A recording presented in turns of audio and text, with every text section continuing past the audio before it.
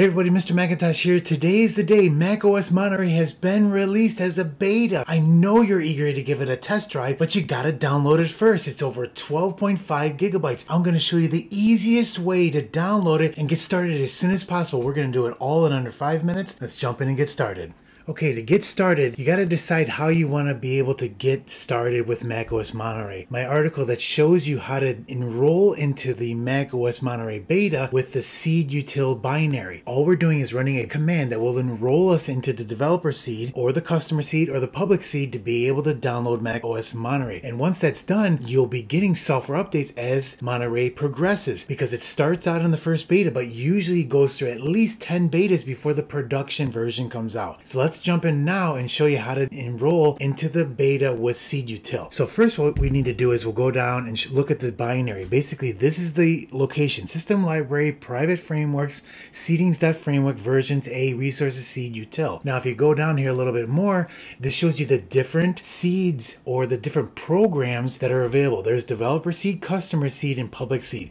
Public seed is for the customer beta that comes out in July. The customer seed is another version of the developer beta, and the developer seed is usually the main one for developers and system administrators. So when we open up system preferences here and go into software update, I'm on 11.4 Big Sur right now, and there is no updates available for me. So what we're going to do is we're going to run the command to set this Big Sur Mac into the developer seed, so we'll be able to see and download the beta. So all we'll need to do is move this to the side here, and we'll open up the terminal, and all you need to do is copy and paste this command right from my article, and I'll put this in the description, and we'll do a paste right into here: sudo, running as an administrator, and then Seedutil, enroll in developer seed. So all we need to do is hit enter in our password, and we're immediately in the beta. How quick was that? And watch this. It's already checking for updates. In a second or two here, it's going to be able to see the brand new macOS 12 Monterey Beta update. It'll say upgrade now. What it's going to do is you'll click this, and it'll automatically start to download the full installer that's going to go into Macintosh hard drive,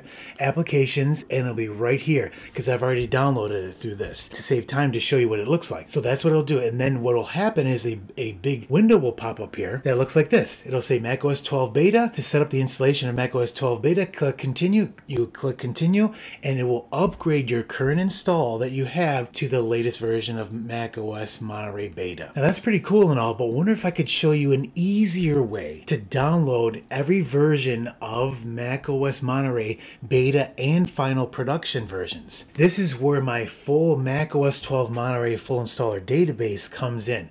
I keep this page fully updated with the latest versions of macOS Monterey.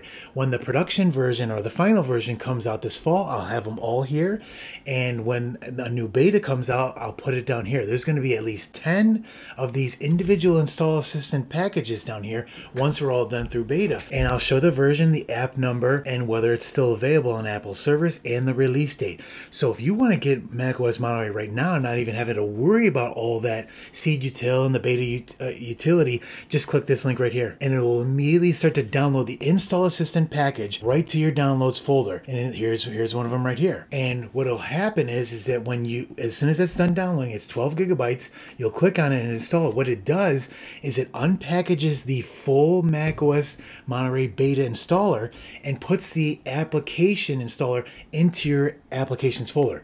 So I've got the applications folder right here, so we can actually watch it happen live. So we'll click continue and install. We'll enter in our password, and it'll take 1 or 2 seconds to finish up, and look at that. There's our macOS 12 Beta installer.